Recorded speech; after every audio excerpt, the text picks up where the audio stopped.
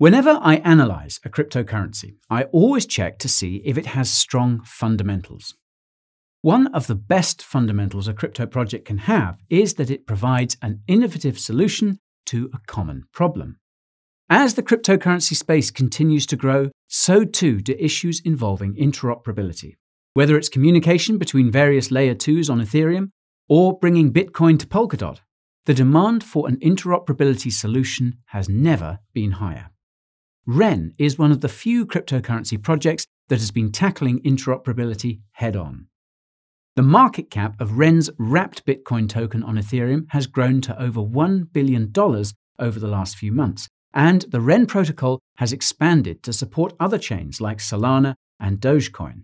Despite these impressive milestones, the REN token seems to have flown under the radar for the most part. It hasn't flown under my radar though, so today I'm going to bring you up to speed on what I believe is one of the most underrated and undervalued cryptocurrencies on the market.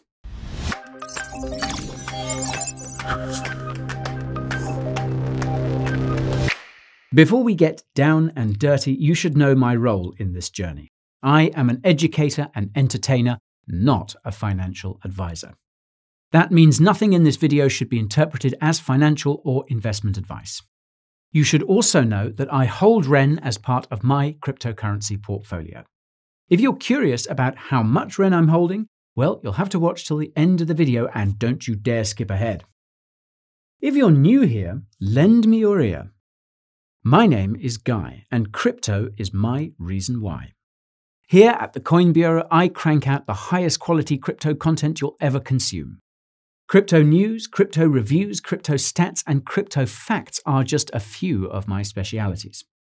If this sounds like a delicious itinerary, make sure you always get your fill by subscribing to the channel and pinging that notification bell. I know I just told you not to skip around, but I didn't really mean it. I've put a few timestamps in the video timeline that you can use to do just that. It helps the YouTube algorithm if you watch the whole way through, but I understand if you've got other things to do. Right, that's enough small talk. Let's rev up with REN. If you have no recollection of REN, here's a quick rundown. REN was founded by Australian software developers Taiyan Zhang and Loong Wang in late 2017. Back then, REN was known as the Republic Protocol and focused on making it possible to do trustless over-the-counter trades. In case you're rusty on your lingo, an OTC trade is basically a peer-to-peer trade involving a large amount of cryptocurrency.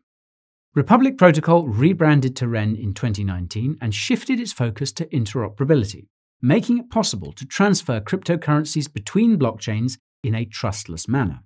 In other words, without relying on a centralized party like an exchange or custodian. The REN mainnet launched in May of 2020, making it possible to use Bitcoin, Bitcoin Cash, and Zcash on the Ethereum blockchain. This is thanks to REN's unique cryptocurrency wrapping protocol called the REN Virtual Machine, or RenVM for short. This nifty piece of tech accepts cryptocurrencies from supported chains like Bitcoin and automatically mints an equivalent amount of tokens on the desired destination chain. If this destination chain happens to be Ethereum, the minted token would be an ERC20 token called RenBTC. The RenVM is operated by a network of dark nodes which perform the computations required to do this. The kicker is that these dark nodes can't actually see how much cryptocurrency is being converted, nor where it is being sent, because of an advanced privacy algorithm called Shamir's secret sharing. They also can't steal the cryptocurrency in the RenVM, and you don't have to give over any personal information for them to provide this service. This is in stark contrast to another popular cryptocurrency wrapping service called Wrapped BTC, WBTC, which requires KYC to use and holds your BTC with BitGo, a centralized cryptocurrency custodian. Dark nodes on REN must stake 100,000 REN tokens to process transactions and earn transaction fees in the currency being converted. This high barrier to entry exists to prevent malicious nodes from joining and corrupting the network. In case you're wondering, yes, you are able to convert REN tokens like RenBTC back into actual BTC using the RenVM. If you want to learn more about how the RenVM works, then you can watch my previous video about REN by clicking that link up there in the top right. A lot has changed since I last covered Ren. Just 1 week after that video went out, Ren partnered with Acala Network to bring Bitcoin to the Polkadot ecosystem. In September 2020, Ren announced that they would also be supporting the Binance Smart Chain, in addition to Ethereum and Polkadot. In October, the Ren token was listed on Coinbase.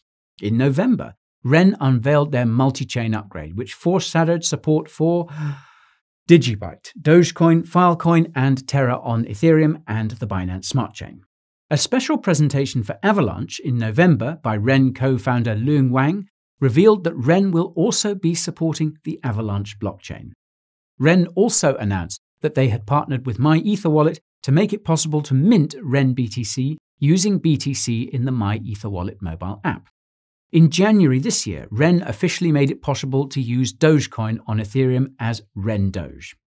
Ren's integration with OpenDAO also makes it possible to mint dollar-pegged stablecoins using Ren Doge as collateral, which is truly unique to say the least.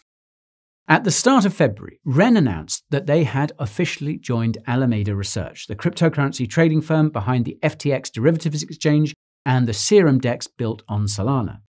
Naturally, this means that Ren will soon be supporting the Solana blockchain and will also be integrating with the Serum DEX.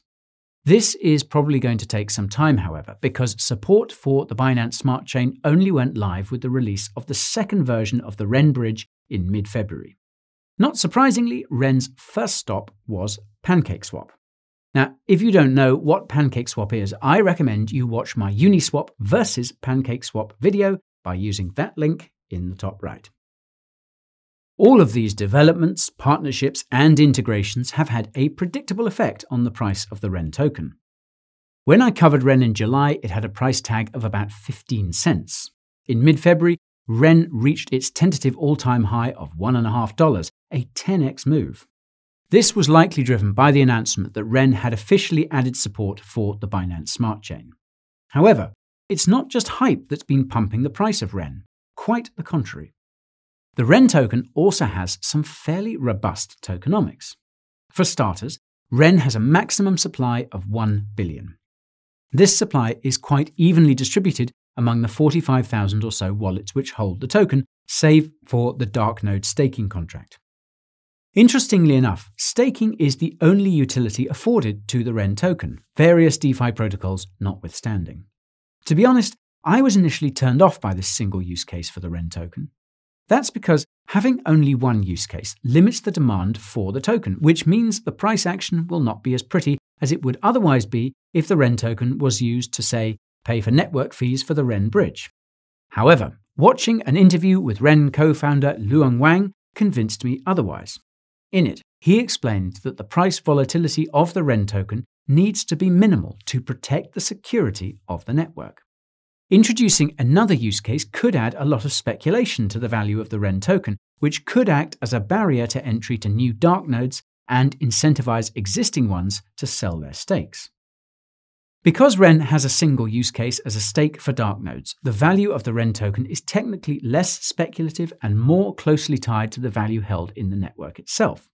As you can see here, the market cap of the Ren token is almost 1-to-1 with the total value locked in the RenVM.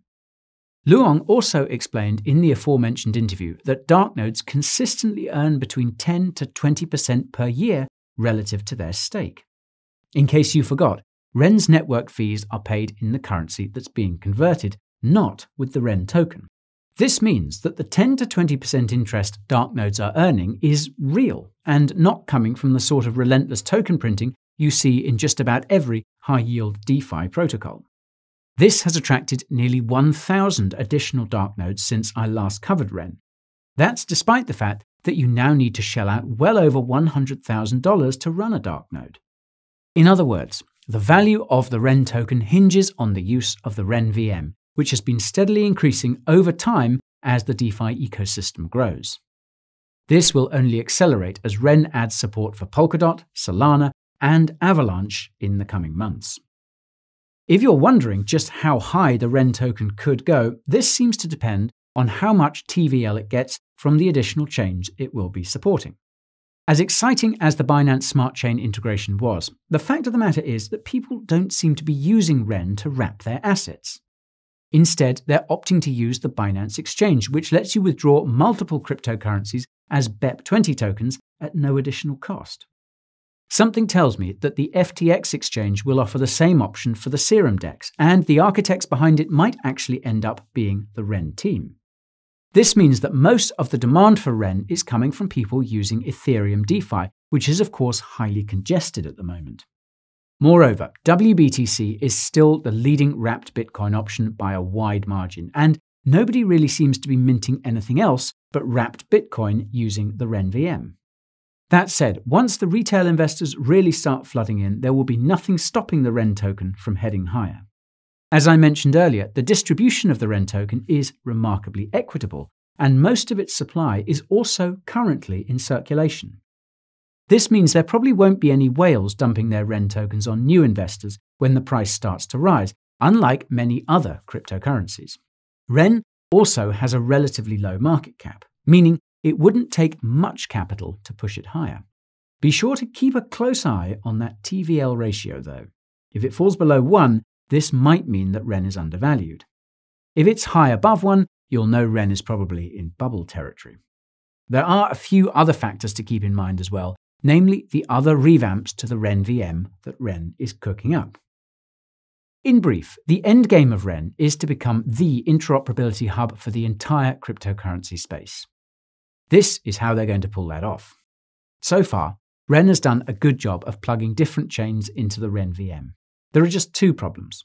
First, minting wrapped versions of Bitcoin on other chains like Ethereum's requires 6 network confirmations on the Bitcoin blockchain. This takes a lot of time, too much time if you're trying to execute a mind-melting arbitrage trade between two blockchains. REN hopes to eventually make it possible to instantly mint these assets by creating an elaborate loan system behind the scenes. This would see a network of loan providers grant instant access to a wrapped version of Bitcoin the moment the Bitcoin transaction is sent to the RenVM, and they would earn fees for doing so. The second problem is that it's currently not possible to swap RenBTC from Ethereum to the Binance Smart Chain directly. You have to unwrap that RenBTC, put it back on the Bitcoin blockchain, then wrap it again for use on the Binance Smart Chain. Once Polkadot, Solana, and all the other chains have been plugged in, REN will work on a way to make it possible to seamlessly swap the same asset between these chains directly using the REN bridge. To protect user funds on this roided-up REN bridge, the REN team is hoping to get decentralized insurance for all the assets in the RenVM. Now this would be a first since, to my knowledge, decentralized insurance has only ever been given to individual users, not an entire cryptocurrency network. This brings me to one little-known fact about REN, and that's that the RenVM actually has a blockchain of its own. This blockchain even supports smart contracts and uses a modified version of the Tendermint proof-of-stake consensus mechanism. Loong noted in a fall interview that REN intends to open up the REN blockchain to dApp developers in the next year or so. Given that so much liquidity is locked in the RenVM from so many different blockchains, we could see seriously unique dApps being built on REN if and when this happens. There is just one pain point for REN, and that's centralization. Even though the RenVM has nearly 1,800 dark nodes, they do not actually have very much power over the network. Almost everything about the RenVM is controlled by the Grey Core, a set of 13 dark nodes run by the REN team. These are also the only dark nodes which actually participate in REN's proof-of-stake consensus. This has given rise to concerning headlines such as this one, which highlights REN's dangerous degree of centralization. REN co-founder Wang has been grilled about this in many interviews as well, and has explained that this degree of centralization is required to fix any unexpected errors until the RenVM has been sufficiently battle-tested. One of the examples he gave was a user who sent a large amount of Bitcoin to the RenVM and then somehow corrupted the Bitcoin wallet that was sending the transaction. This caused the Bitcoin transaction to fail before the RenVM got the 6 confirmations it needed to mint the appropriate amount of RenBTC. Thankfully, the REN team has been planning to decentralize the RenVM for some time now and detailed this process in a Medium post last summer. Decentralization is the focus of RenVM mainnet Sub-Zero, the next milestone on the Ren Roadmap. By the end of Sub-Zero, the Ren team will have wound down their grey core nodes and handed over the entire network to dark nodes and other Ren token holders, which will be able to vote on various changes to the network. No date has been set for this yet, however, and something tells me that it will be pushed back with each additional chain that's added to the RenVM. On the bright side, the Ren team has been incredibly transparent about how much influence they have over the network. This has made me confident enough to continue holding the Ren token despite centralization concerns. Let's just hope nothing goes wrong at Ren HQ. Ren is one of those crypto projects that hits the spot. The ability to transfer assets between blockchains in a discrete manner without a centralized party is an extremely valuable thing.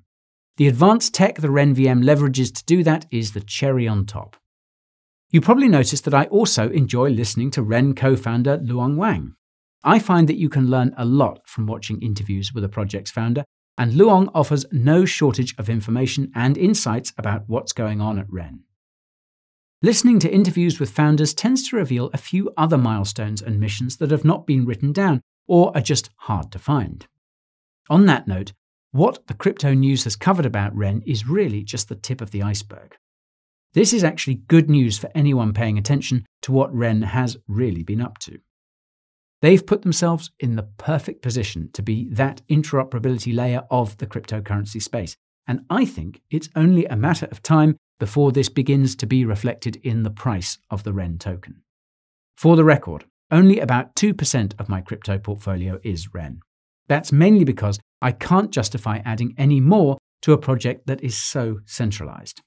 There are enough risks to cryptocurrency investing as it is, and the last thing I need is for someone at Ren to drain one of those RenVM wallets holding millions of dollars worth of crypto. This would instantly crash the price of the Ren token. Insert buy the dip reference here. Anyways, I really can't wait for the RenVM to become fully decentralized. Once that happens, you can bet your ass I'll be participating in Ren's governance forums. Maybe I'll see you there too. If you loved this video, give that like button a flick. Be sure to subscribe to the channel and ping that notification bell if you haven't already, because the crypto market never sleeps. Speaking of sleeplessness, if you're up at night watching the charts like I am, join the Coin Bureau Insider Telegram channel to make sure you never miss promising crypto gems like Ren. You can also follow me on Twitter to get my 2 cents about the crypto market, and follow me on Instagram to see what it's like here at the Coin Bureau studio. Since the channel has been growing so fast, I've actually hired my own personal paparazzo to document my every move on TikTok. So, allow me to introduce you all to Macy. Hi guys, hope you all enjoyed the video. I'll be posting some awesome TikToks featuring Guy and myself here at the Bureau. You can follow the official Coin Bureau TikTok using the socials link in the video description. Yeah, and while you're down there, you can subscribe to my weekly newsletter where I drop the knowledge you need to make the most of this bull market and reveal the other 98% of my portfolio. And as the team here is expanding, it would be wonderful if you took a moment to browse through the Coin Bureau merch store and see if there's anything you like. Otherwise, this one will be working for free. What? That's all for today, folks. We'll see you next time.